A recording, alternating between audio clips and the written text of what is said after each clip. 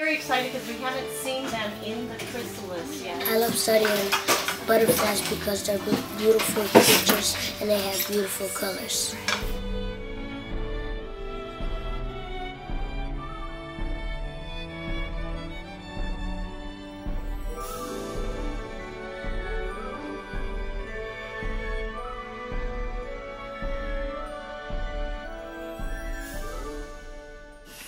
We've been studying the life cycle of a butterfly in class for science, and we're integrating a lot of literature, a lot of reading, and a lot of science into our unit, and the children absolutely love it.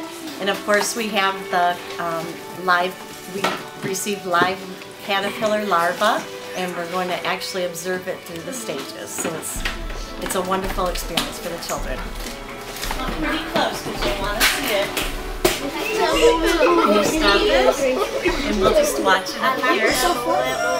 Good. Who's sitting in there? Who could tell me? What's one thing that's happening? Tsuzuki? Look at that. Look at the details. They're changing.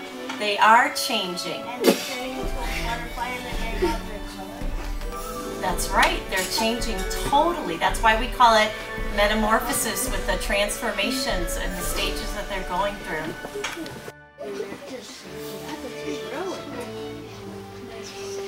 Okay, Brooke, stop this. Beautiful. Thank you.